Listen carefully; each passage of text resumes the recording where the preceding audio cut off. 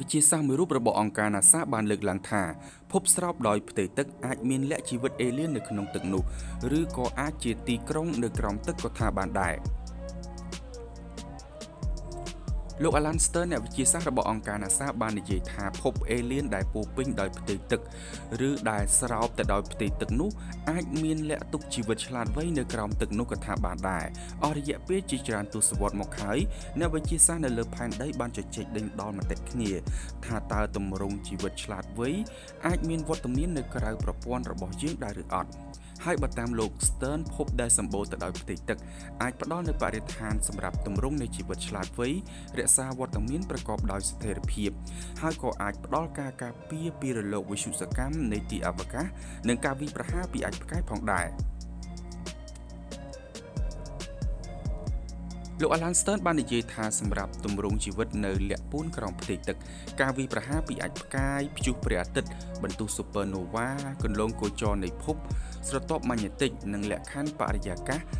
កត្តាទាំងអស់នេះគឺមិនសំខាន់នោះឡើយតែភពគ្រប់ដណ្ដប់ដោយទឹកទាំងស្រុងនោះក៏ប្រៀបដូចជាកន្លែងឃុំឃាំងមួយរបស់ទម្រង់ជីវិតឆ្លាតវៃទាំងនោះផងដែរតួយ៉ាងប្រសិនបើពួកគេចង់បាញ់ផ្សាយអ្វីមួយឡើងទៅកាន់ទីអវកាសនោះក៏អាចជារឿងពិបាកហើយពួកគេមានទីក្រុងក្រោមផ្ទៃទឹកក៏មិនងាយនឹងឲ្យនរណាមើលឃើញដែររីឯមានយានអវកាសឬក៏អាចផលិតយានអវកាសដែលអាចហោះឡើងទៅទីអវកាសដូចនៅលើផែនដីយើងនោះក៏ជារឿងមិនងាយស្រួលដូចគ្នាប៉ុន្តែបច្ចេកវិទ្យាពិតជាគ្មានដែនកំណត់នោះឡើយបើសិនជាជីវិតអេលៀនណាមួយនោះមានខួរក្បាលកាន់តែឆ្លាតវៃពួកគេអាចផលិតអ្វីៗបានតាមដែលពួកគេចង់បានគូបញ្ជាក់ថាបច្ចុប្បន្នក្រុមអ្នកវិទ្យាសាស្ត្រជឿជាក់ថាភពផែនដីយក្សឬក៏ Super Earth ដែលជាភពក្រៅប្រព័ន្ធព្រះអាទិត្យមានម៉ាស់ចន្លោះពី2ទៅ10ដងបើធៀបនឹងម៉ាស់របស់ផែនដីយើងគឺជាជម្រើសល្អជាងគេដើម្បីស្រាវជ្រាវនិងរករកទម្រង់ជីវិតអេលៀនឆ្លាតវៃសម្រាប់ថ្ងៃអនាគតភពទាំងនោះត្រូវបានគេចាត់ទុកថាមានគន្លងគោចរដ៏ល្អគឺមិនឆ្ងាយហើយក៏មិនគៀកពេកទៅនឹងផ្កាយរបស់ពួកវាដែរដែលសមល្មមសម្រាប់ឲ្យជីវិតកកើតឡើងបានប៉ុន្តែពួកវាអាចមានស្រទាប់បរិយាកាសក្រាស់និងទំនាញខ្លាំងជាងភពរបស់យើង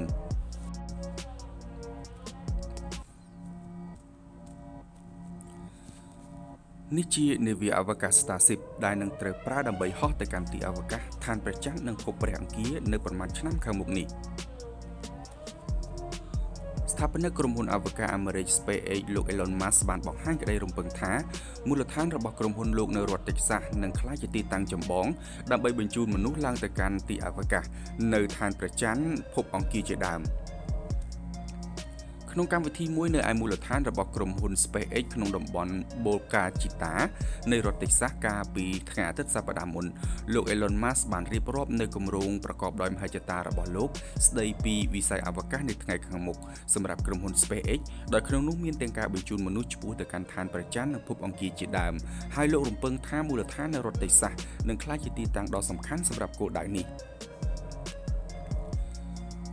កម្មវិធីប្រចាំឆ្នាំខាងលើនេះត្រូវបានរៀបចំឡើងនៅពេលដែលគំរូនៃនាវាអវកាសដែលមានឈ្មោះថា Starship ដែលជាយានសម្រាប់ដឹកអ្នកដំណើរនិងទំនិញនៅក្នុងទីអវកាសរបស់ក្រុមហ៊ុន Space Edu ទើបត្រូវបានដំឡើងរួចរាល់ជាស្ថាពរសម្រាប់ការធ្វើតេស្ត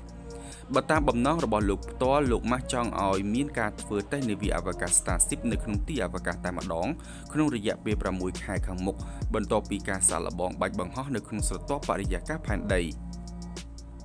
គូជម្រាបថាយោងតាមព័ត៌មានអាប់ដេតថ្មីចុងក្រោយនៅក្នុងកម្មវិធីខាងលើនាវាអវកាស Starship នឹងមានបណ្ដោយប្រវែងខ្ទង់50ម៉ែត្រនិងមុខកាត់ប្រហែល9ម៉ែត្រហើយអាចផ្ទុកមនុស្សឬទំនិញបានរហូតដល់150តោនដើម្បីបាញ់នាវា Starship